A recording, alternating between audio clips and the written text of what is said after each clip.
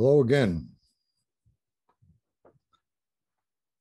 This is Tarot for Beginners, number 2.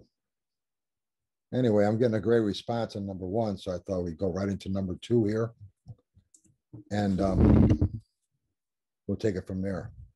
So going over things that I think are very common questions that people ask, and how to start with the tarot. You know, it's good to have some insight about, am I lost here? Am I wasting my time with the things I'm doing?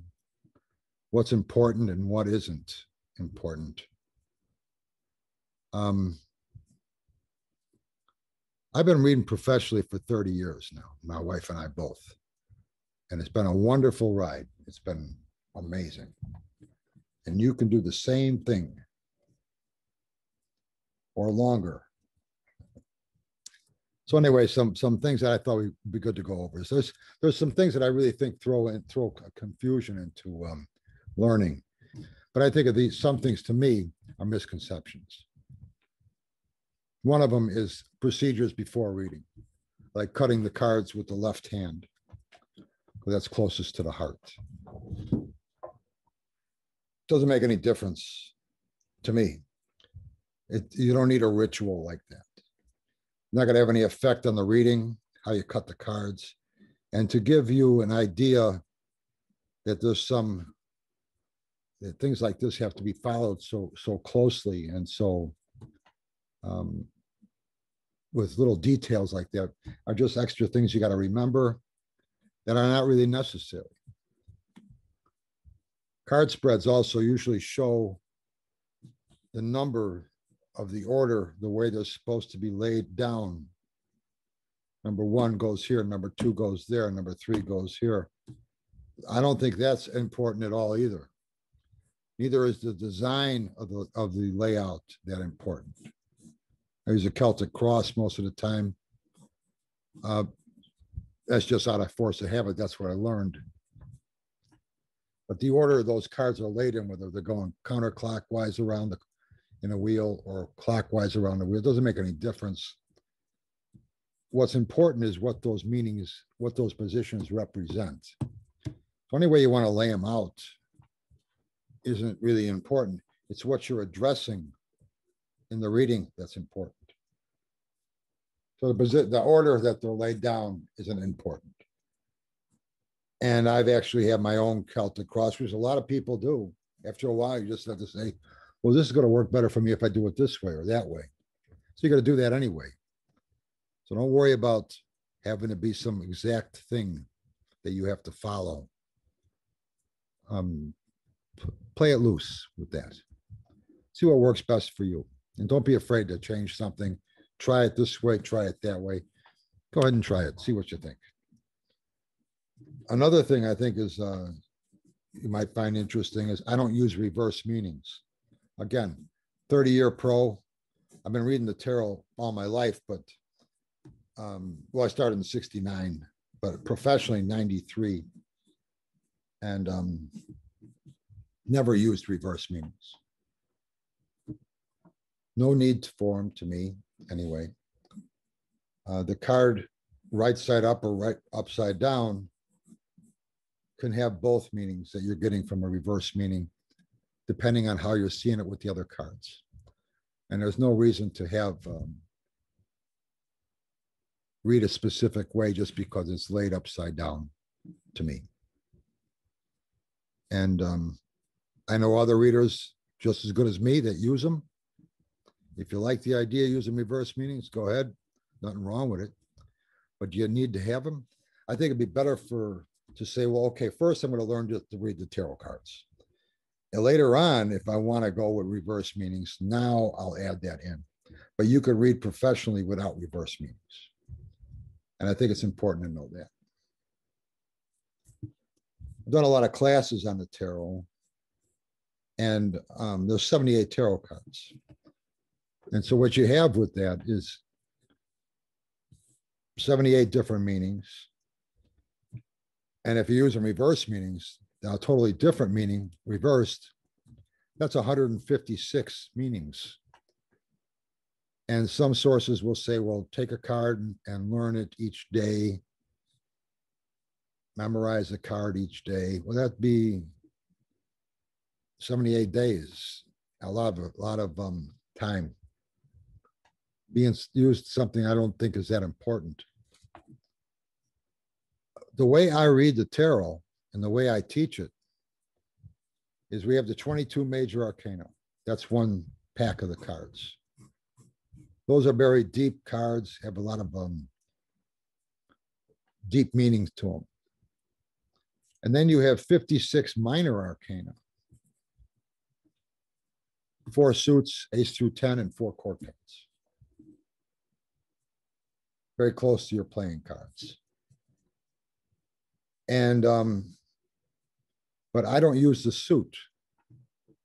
I use the suit in a way where it's, the suit to me represents the 4 basic functions of consciousness. The suit of swords represents your thinking, thought. The suit of cups represents your feelings, emotions. The suit of wands represents your spirit, what's in your soul, what makes you you. And the suit of coins or pentacles represents your physical, material world. And that's all it is to me. So to me, if you take the ace of wands or the ace of swords or the ace of cups or the ace of coins, to me, they're all just aces. Aces are new beginnings, new ideas, something new. Doesn't make any difference what the suit is. Same with the fives. 5 of swords, 5 of cups, 5 of wands, 5 of coins. It doesn't make any difference. It's a 5. 5s are change to me. Some type of change, whether it's a need to change or there's a change happening, some type of a disruption or rearrangement of things. Keywords work better than some extravagant meaning that you have to try to memorize. But not using the suits means there's only 14 minor arcana meanings you have to know. Ace through 10, that's 10 of them, and then 4 court cards. And that's it. So now you have 22 major arcana and 14 minor arcana. That's a total of 36 meanings. No reverse. So that's better than 156. 36 works out a lot better for me. And like I said, this is the way I've read professionally for 30 years with great results. Just as good as the results as people who read reverse meanings and use the suits differently. To me, the person that's getting the reading comes to you with the suit in mind. If the 4 suits represents the 4 basic functions of consciousness, if it's a relationship issue, they're coming to you with the cups issue. If it's something they're trying to figure out, thinking, it's a sword issue. If it's some material thing like a career, it's a pentacle issue. And if it's something they've been yearning for, something they're striving for, something they just want to do in their life, that's a wand issue. So they come to me with the suit. I could bring the suit into the reading if I want to later on, fine tuning it and say, well, this is a wand over here, so that's your spirit, or this is something really coming from your heart because it's a cup. But what's really important to me is the rank meaning. New beginnings for aces, choices for 2s, creative energy for 3s, stability for the 4s, change for the 5s, overcoming obstacles for the 6s, confidence for the 7s, advancement for the 8s, attainment for 9s, and a completion for the 10s. To me, pages represent a new path, a new situation, like an apprenticeship of some type, new direction. Knights represent taking action, initiative of some type. Queens represent patience and understanding. And kings represent knowledge or information, valuable information. knowledge. And that's it. And that's how I read them. And it's worked out very well. If later on you want to add the suits in a fine way, a fine tuning it in some way, you can with that type of a thinking. But just remember, just the cups represent feeling, swords represents thinking, your thoughts, wands represent your spirit, and pentacles represent your material physical world. And anything you do will actually affect all four of those functions of your consciousness. So the suits all work together anyway. They all blend into each other anyway. So I thought I would mention that. It's a good way to start. If you want to keep things simple, I think it's a good idea. So I think it's a good way to start out is you just keep things simple. And you could read professionally by keeping things simple. Later on, if you want to add more to it. I have students of mine who I taught where they didn't use, I taught no reverse meanings. And later on, he said, you know what, Vince, I'm going to start using reverse meanings. And they're professional then. Yeah, go ahead. And they like them. So they use them. So it's some never use them, but it's up to you. You don't need them, but you can later on. See how you go with it. See what happens. As you feel your way through it, I think that's what you'll find. As far as the meanings go, the 22 majors, that a good way to memorize those meanings is you have 22 cards. Take the Fool, that's number 0.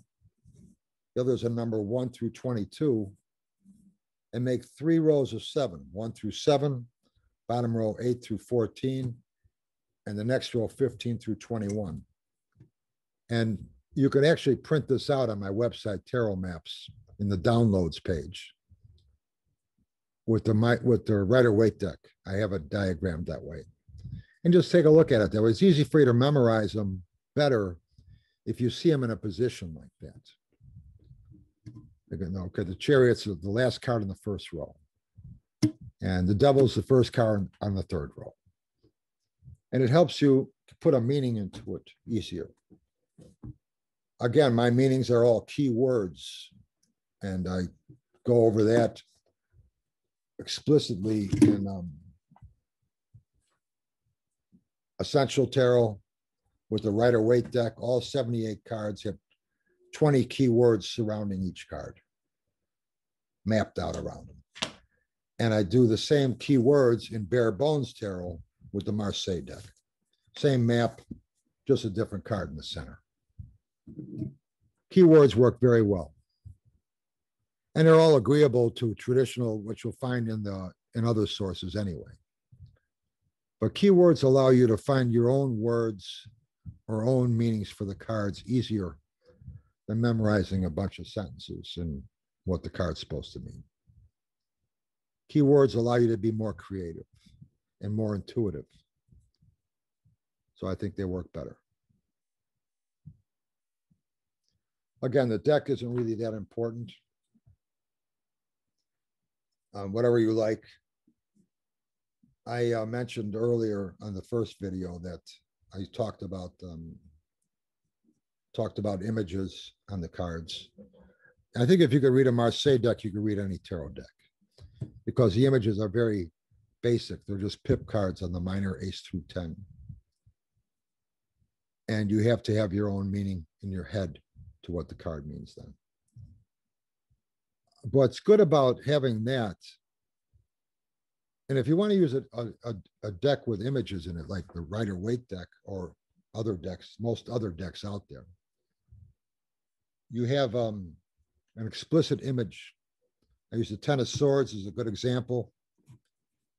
Very gloomy looking card. Tens represent completion.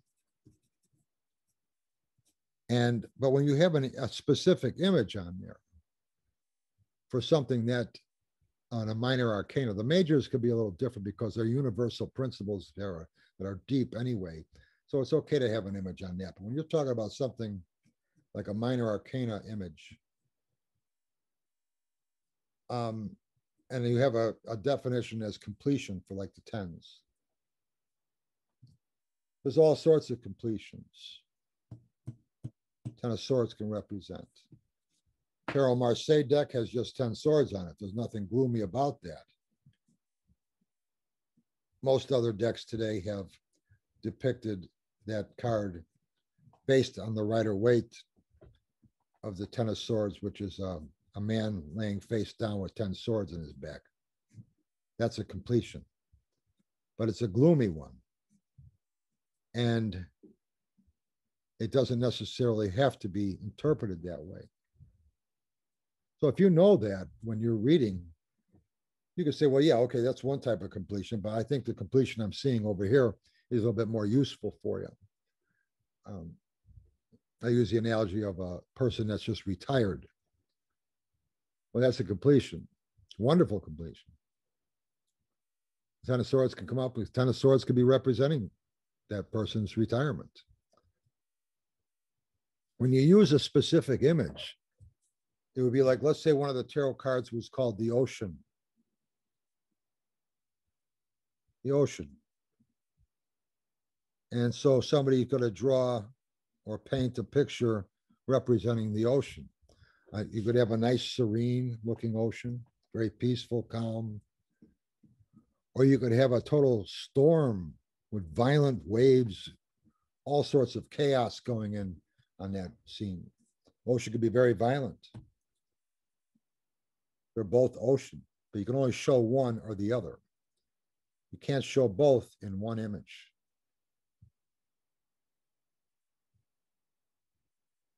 So it's how you really limit yourself. The more specific the image becomes, the more limitation you put on that card if you're going to literally take that image as the only meaning the card can have. And there's the decks like the Rider-Waite. I use it all the time. But I do know that the Ten of Swords is just a completion, and they're just showing one aspect of a completion, one type of completion. You could take the other cards that are the Eight of Swords, advancement. She's bound and tied. Issue is still advancement, but a need to release bonds. The Nine of Swords is attainment, a woman weeping in bed, middle of the night. Attainment of a sad truth, but there's other attainments too that are very happy ones. So when you have an image, the more specific, the more definition you give a card, the more limitations you're putting on what the card can represent. So keywords are a good way to have meanings of the cards. I would say in the beginning, if you want to try this, it works out very well. Memorize the keywords for the 22 major arcana. Memorize the keywords for 14 numerical ranks of the minor arcana, 8 through 10, and the 4 court cards. No reverse meanings. That gives you 36 meanings to know. And you could do that with one word a piece. And if you can do that, you could read professionally. And if you want to add on more to that later on, you can. Again, the deck's not important. Whatever deck you like, they all work. I spoke yesterday about the chess set as an analogy, but I wasn't really clear about that. I was saying you could use a cheap chess set or you could use an expensive chess set. It doesn't make any difference in your game. What I was really trying to say is that they have all sorts of different chess sets out there. You can get Lord of the Rings chess set. You can get the American Civil War chess set. You can get the Renaissance chess set. Or you can get a traditional Staunton tournament chess set and a whole bunch of other different ones. But it doesn't make any difference. You're still using the same way. The pieces are still used the same way. One chess set isn't going to work better for you than another one. If you know the pieces and you know how the game is played, you're going to play it the same no matter what chess set you're using. If you know the tarot cards and you know their meanings, you're going to play them no matter what deck you're using.